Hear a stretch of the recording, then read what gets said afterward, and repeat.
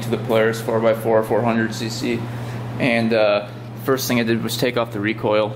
As you can see, the recoil is attached to the motor on this side of the bike, or on the quad. This is what it looks like. That goes right on there. And on the inside, as you can see, we found the culprit. There's a huge crack in it right here. So every time you would wind up this rope, you'd probably get caught in here and then break. So what we're gonna do is order a new recoil for it, and hopefully that works. I know eBay should have them. But to get this thing off right here was a little bit tricky. You had to first take off this chain guard, which is a chain that goes to the front wheels. It's a chain guard that goes all the way along. You had to take that off. It was like this one bolt right here, and that attached to right here. So that just slid down. I didn't take it all the way off because why take it all the way off when you don't have to?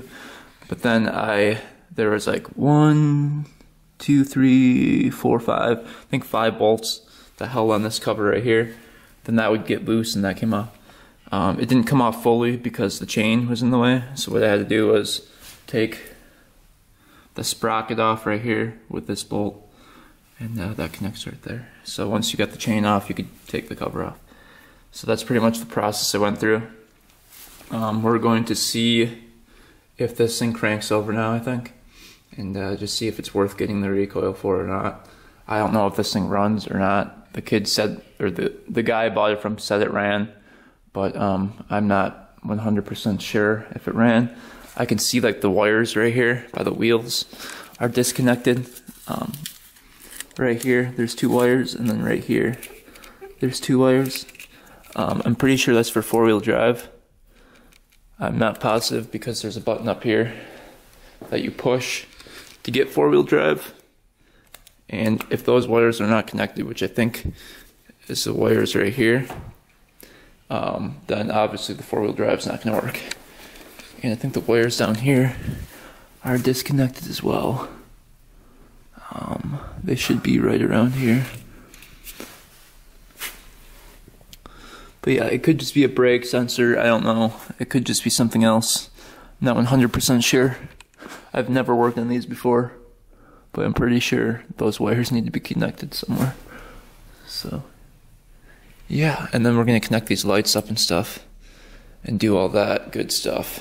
But I was going to try to put a battery charger on the battery and see if it cranks over here pretty quick. So we'll do that next.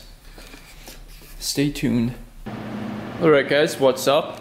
From previous video, we got to, I think we got to the recoil, and I just had ordered it and it didn't come in the mail yet. So it finally came, and my camera was dead, so I wasn't able to get the video of it putting on the recoil, but I got it all together here.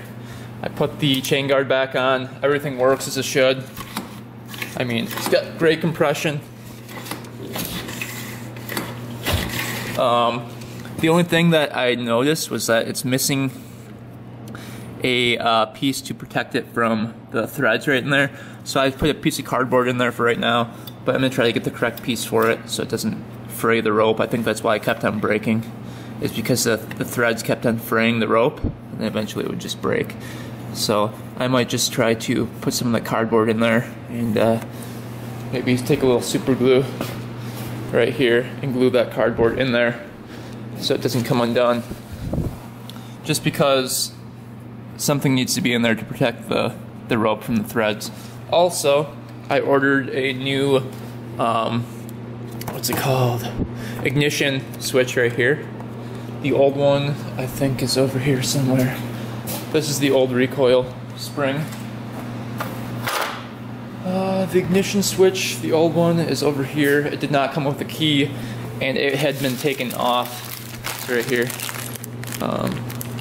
I cut the wires and everything, and then I tested it to see if it worked. All the lights work. The electric start, the starter doesn't really work. I think it just clicks.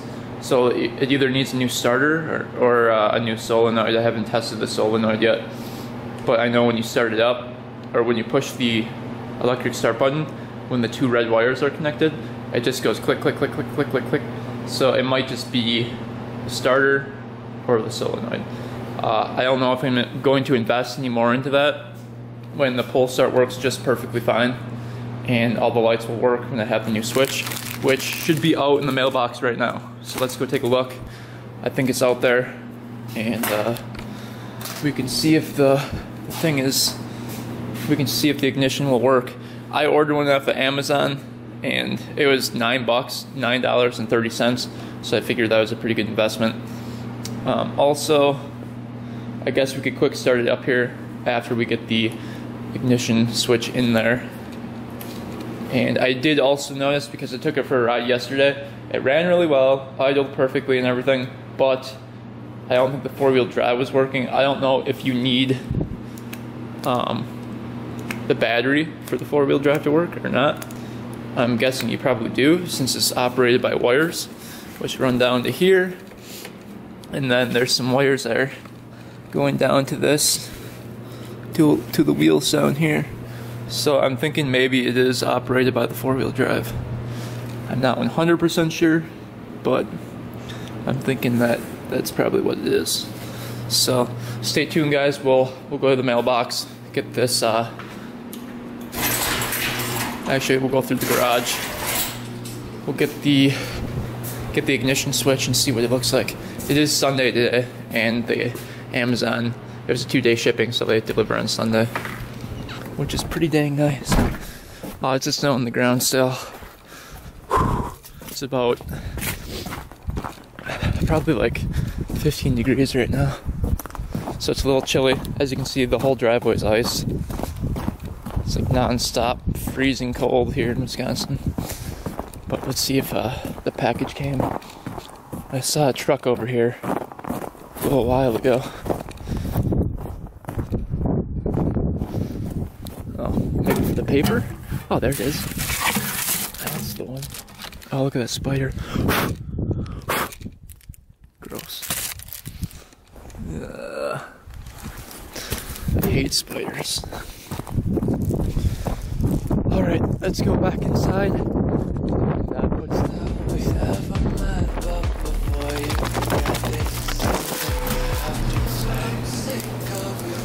Alright, let's see what we're dealing with here. Put the old one back over here. And put this recoil spring back over here too. They also got paint for the rack. Because it's pretty crappy, so I'm gonna paint that up today. And then take this one off and paint that up too. Also, another update is, remember the plastics, how bad they were? They had that black like bed liner on the plastics. Jade and I, we went around and peeled all of it off. So it's back to normal. I just have to get this stuff off. That's where the stickers are. So I'm gonna take a hair dryer and try to peel that off. But it's looking a lot better though. I don't know why people would put bed liner on it. Makes it look really crappy. But anyway, let's set this camera up here. See what we're dealing with.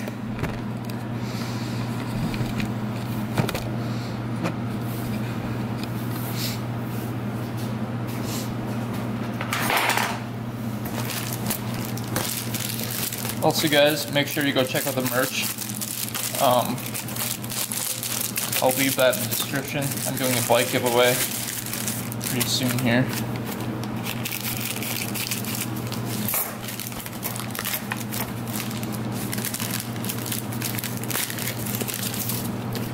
Let's see if this is the correct one. Comes with a nice key. It's really $9. I'll leave the description below in the for Amazon. These are pretty nice. I already have the wire stripped, so I can just plug these right in pretty much. What I'm going to do is cut these and then just bind the wires together, so these plugs don't have to be exactly correct. Mine comes with a black and white one, a red and white, a red, and a brown. So one of these probably won't work, but we'll see. And the key. Oh, there's only 2 switches, so that might not be the best thing in the world. My other one had 2 switches, so I mean it's better than nothing. The other one was going to take 15 days to get here, so I figured I'd just go with this one. It's probably not the correct one for it, but at least you'll have the option to go on and off with it. And you have the key too, so that's pretty nice. I guess we'll see if it fits and we'll get back to you guys. Stay tuned. Alright, so update on this thing. I replaced the ignition switch right here, and got the one setting on it. The run button up here works and everything. High and low work. I think the low bulb is blown out, but as you can see when you turn it on, I'll flip the switch right here. Light turns on. I'm not positive. Oh yeah, that works. That lights up now. So that works. All these lights down here work. So we're gonna test it out, see if the 4x4 works here. The start, I tried the electric start. As you can hear, it just clicks. So that's kind of annoying. I don't know what that would be. But hopefully the 4x4 works now, and it's all good to go. So stay tuned. Should be pretty fun. If it does work, we're going through some crazy big snow, and we'll really test it and put it to the max. So stay tuned. Alright guys, got this beast running and cleaned up, got all the stickers off of it. 4-wheel drive works great. I could not get it stuck. I tried multiple times. I went through super deep snow, and the front wheels just grab and it works out great. So here it is, all cleaned up. Kind of what it turned into. Do a little walk around here. I put the back rack on.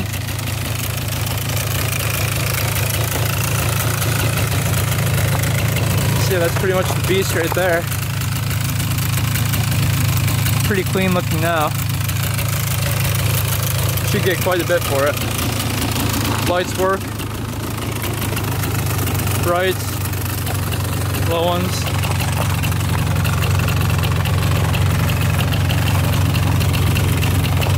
Brights right there.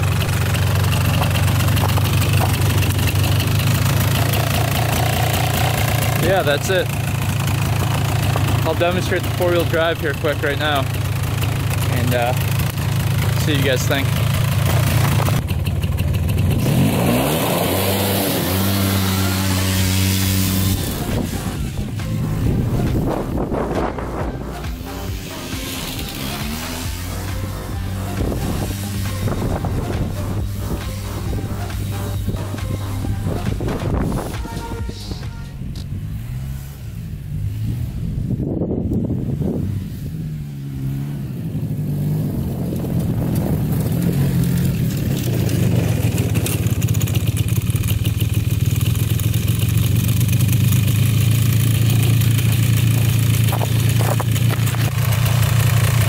Now Jade's gonna take the other Polaris. I'm gonna take this one, and we're gonna do a video, and we'll do a GoPro video on it and see how it runs.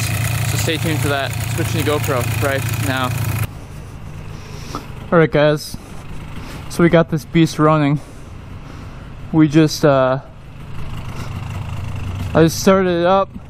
Started third pull. Now let's take it for a little rip-roo. See if she runs.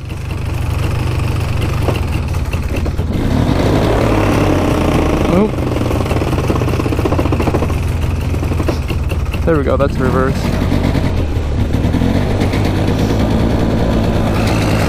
So before we go anywhere too far, put in neutral. This is the 4x4 switch right here. So let's first see if that thing works. I know that tire spins. This one I'm not too positive, but we'll see what happens.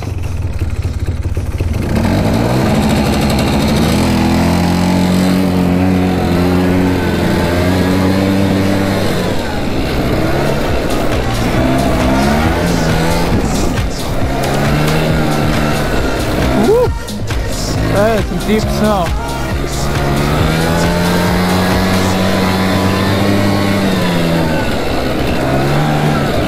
Whoa!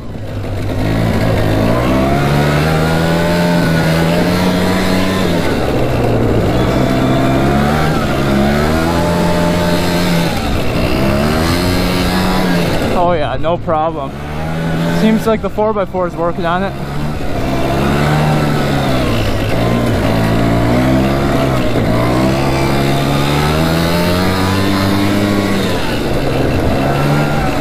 Man, it's fast.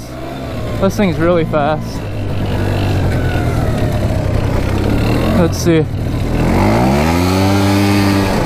Yep. 4x4 works. What a beast. Alright.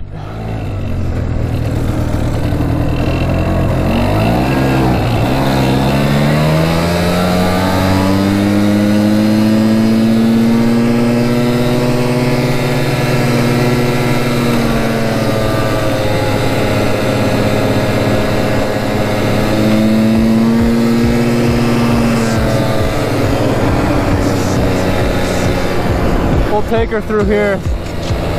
That might be a bad idea though. We'll take it across the road here.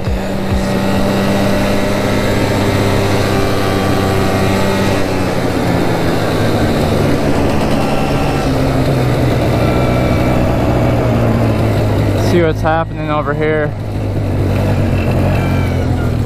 I don't know if these brakes work too well, so I'm kind of being cautious right now.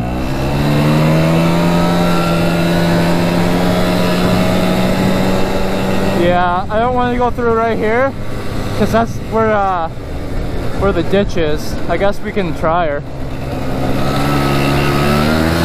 Wow, that's...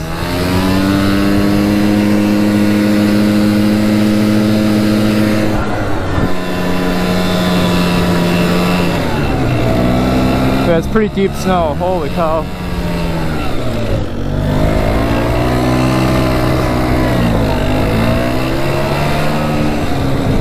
We made her through it though. It's pretty good.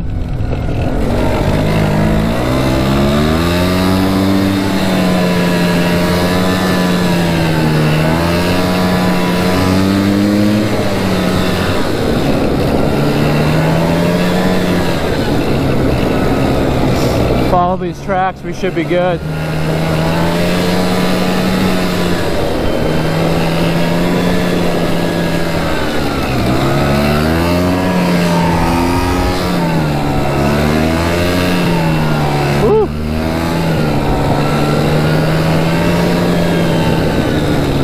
There's the ice cream shack.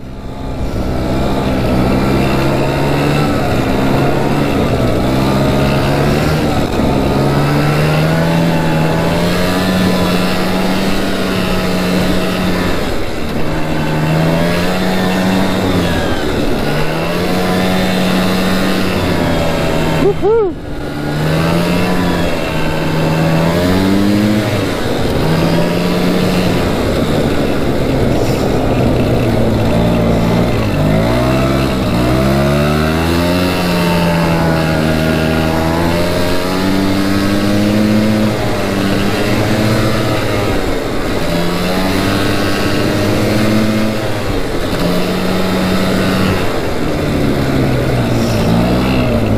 Go through here.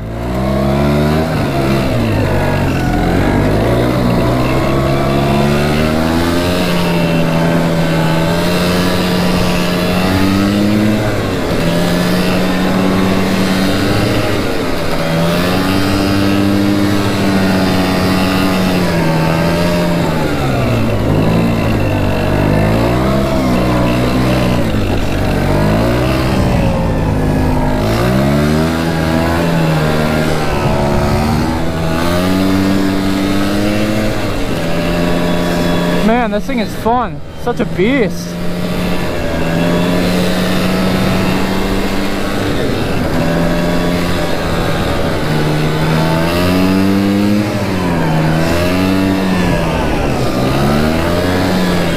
Woohoo!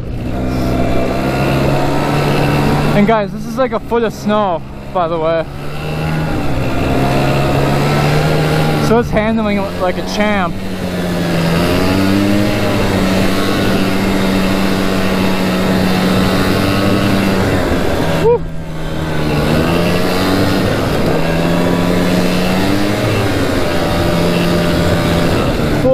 That's some deep snow right there.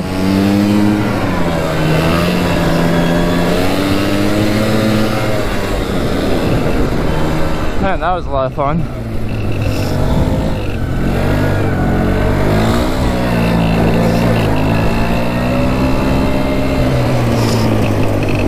take it at a 2 or 4-wheel drive and see how fast they go.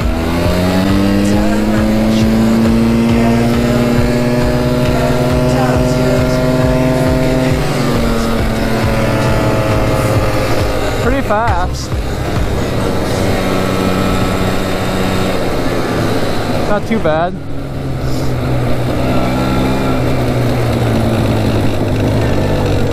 Put her in 4-wheel drive. I don't know if you're supposed to have it in neutral when you do that or what, but whatever.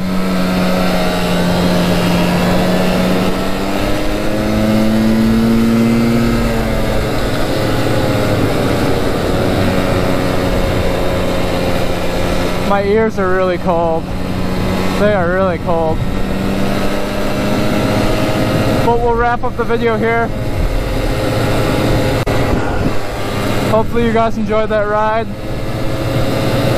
This thing runs pretty nice. I mean, 500 bucks gets you this. Pretty dang good. But anyway, thanks for watching, guys. Thanks for subscribing. We'll do one more little burnout right here.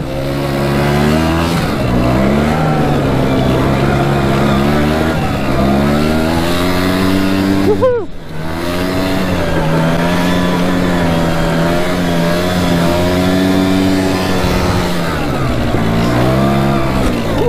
Almost whipped me off of it right there.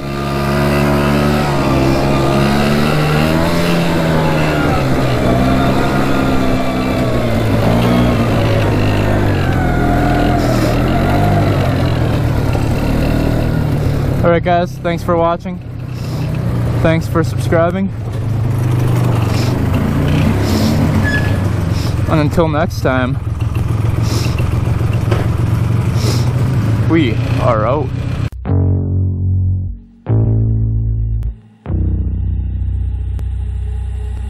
Banging my head against the wall of your voice, sick of your face, sick of your choices, sick of your name, sick of your pleasures, sick of your pain.